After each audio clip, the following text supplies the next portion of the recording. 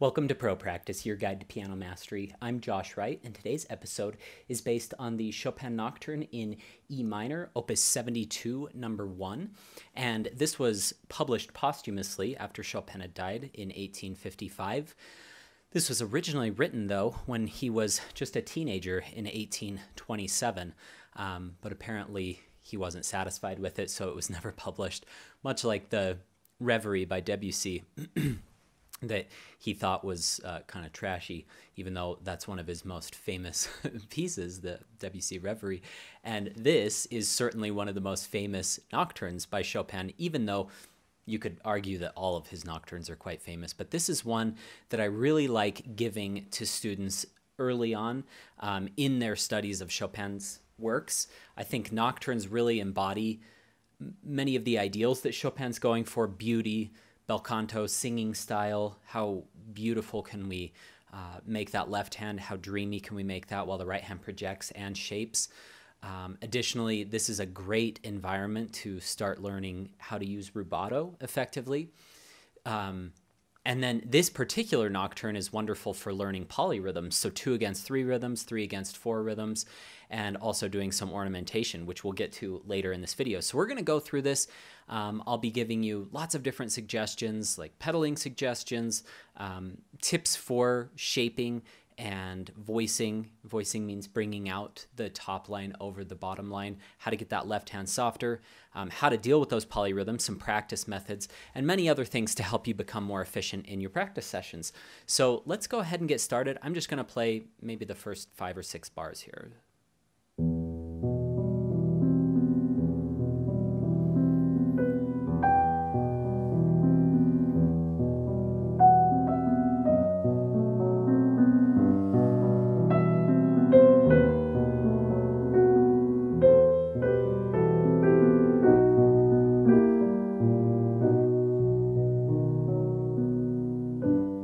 And you could certainly take it a bit faster than that. I've heard recordings that go...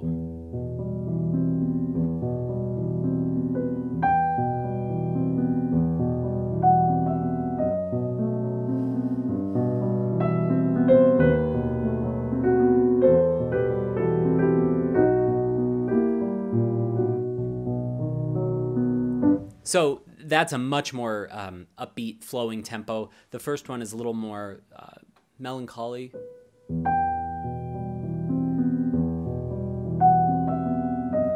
You need to have enough momentum to where it doesn't start to be plagued by left-hand monotony. So you don't want to be going and be hearing those left-hand beats because it is going so slowly. That's with voicing aside. Even if you keep the left hand really, really soft, if it gets too slow, you're going to start listening more to that left hand. So have an upbeat tempo enough.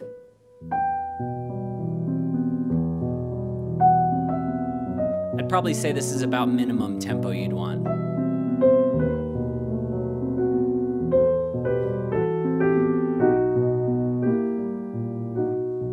That still connects. It's still quite beautiful, but it's definitely not too fast, but not lagging either.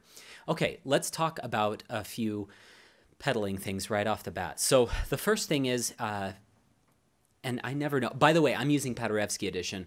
I ordered the Ekier edition. The Chopin National Edition is sometimes what it's referred to as, and it didn't have this nocturne in it. It's in some appendix somewhere, so I'll need to go find that. I've taught out of Paderewski for years and years. I recently started teaching more out of Ekier, but it is what it is. We have Paderewski today. There are some discrepancies, and I'll point out some of those discrepancies that you might notice between your edition and Paderewski edition.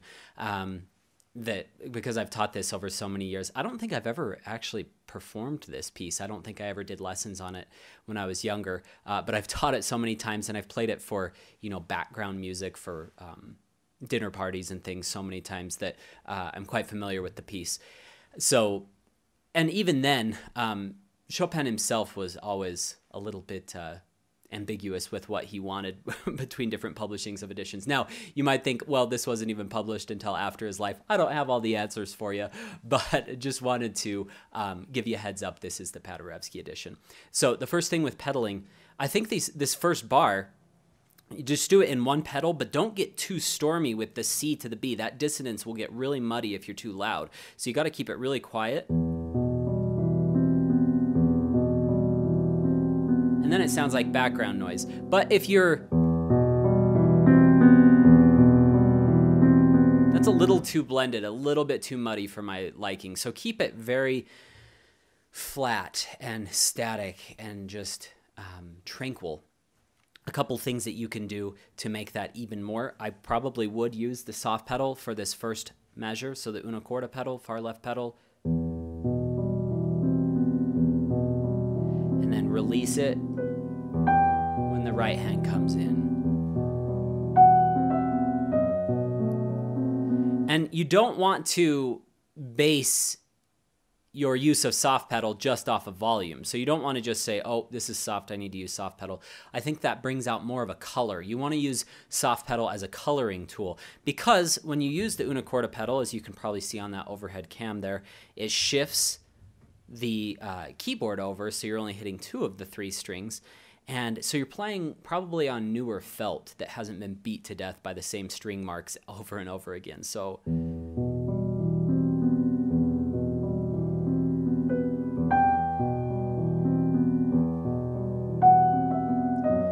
couple things about hand movement that I want to talk about. I would flatten the fingers slightly and make sure you're using very natural rotation paths. So what I mean by that is don't like lock the hand and don't feel like you only can do that type of rotation or only do this type of rotation or only move up and down.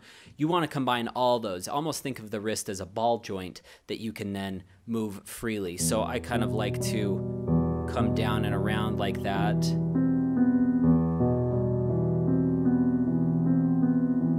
I'll come kind of up and over like that. So rotate toward the thumb.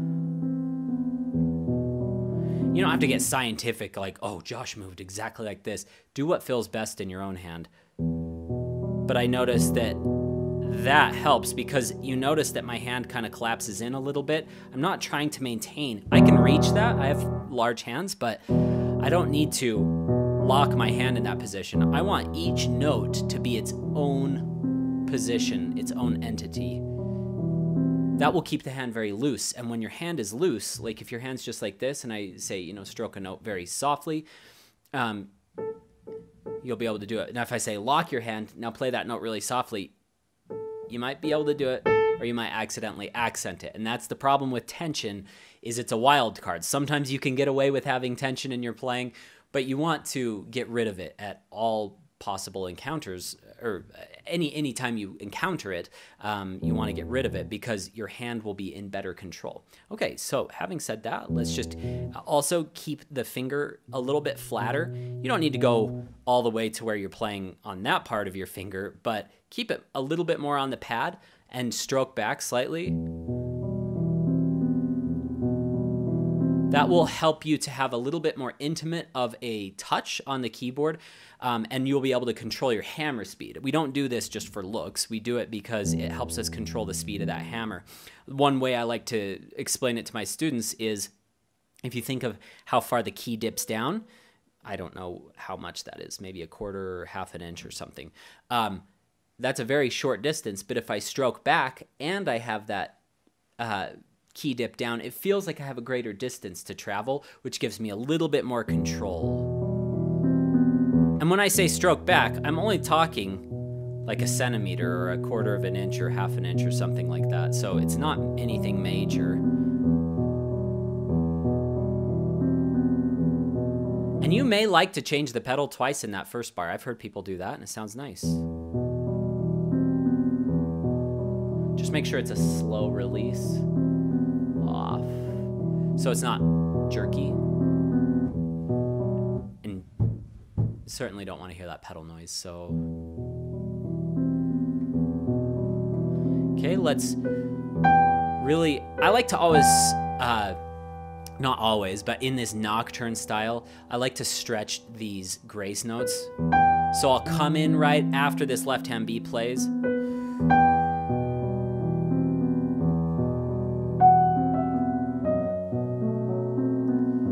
Okay, so another really helpful tip that I learned from Sergei Babayan is he said when you're shaping really long lines, play them out of tempo. Play it fast.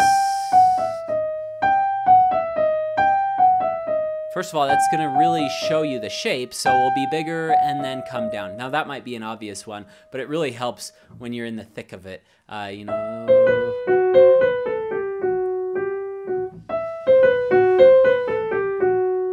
Oh, okay, now I'm going to go to there and keep it big and then get softer, maybe a little more, and then back down. So that really shows you where the dynamics are. It also helps you with the natural pathway of the hand. In nocturnes, one of the most annoying things I see with students is they will do a separate motion for every single note. They'll go a separate, like, up motion.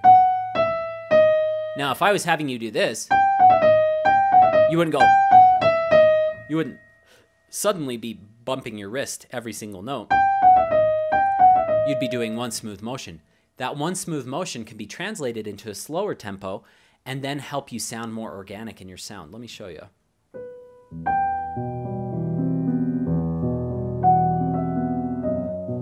See how nice that, it just,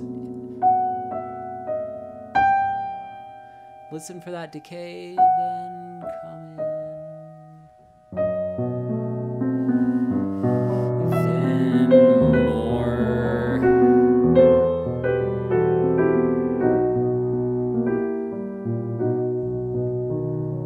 One other thing